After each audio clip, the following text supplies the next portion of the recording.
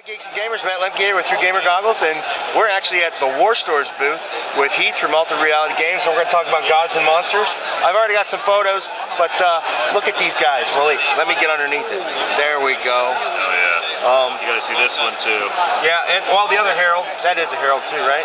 Actually, this is a manifestation, but we'll get into that. We'll get into that. Then here is a herald, which is basically, this is what you start the game with.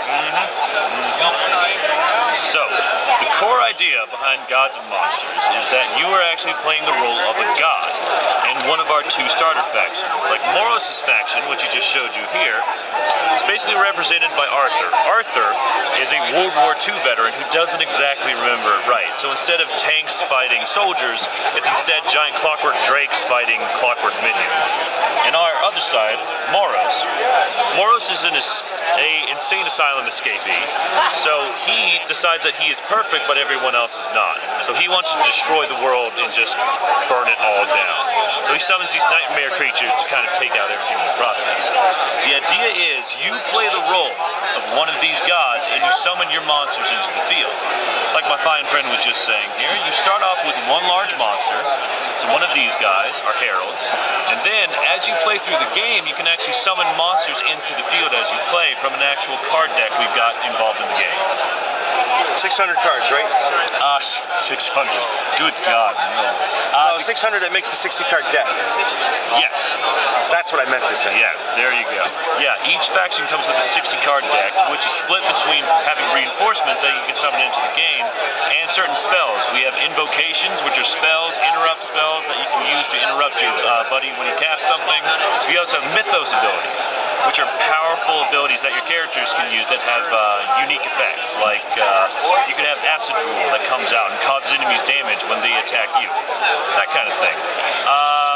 I'm trying to think of what else.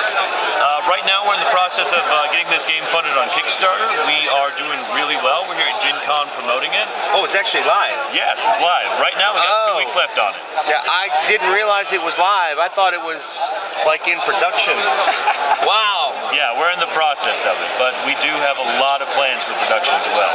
These guys are going to come pre-assembled, so you don't have to worry about spending an hour and a half to 2 hours trying to put all these things together. They're not going to come pre-painted, but they are going to come in colored, hard PVC plastic. Yeah, like blue. Yeah, blue and purple. Very fancy colors. But the idea is that you're going to be able to take this out of the box like a board game and play immediately, but it is more of a war skirmish game with a card playing element. Yeah. And so you're doing really well, so you're already funded?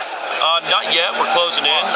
We didn't have funding before we got to Gen Con. Well, we were doing good. We were about a third of the way through it at the process, but Gen Con has been a huge boost. We're on our way to our goal. Should be great. And all the first 10 stretch goals after the base goal do nothing but add to the base box. Right now the base box has got a little over 30 miniatures involved in it, and 30 may not sound like a lot, but you know, when they're this big. That's what, 3-inch base? This is a 127 millimeter. About that. Yeah, 5-inch tall mini. I don't even know if I can call it a mini anymore. It's more like a monster. No, it is a monster. Yeah. So, and you know, it's a good paperweight too. Yeah, absolutely.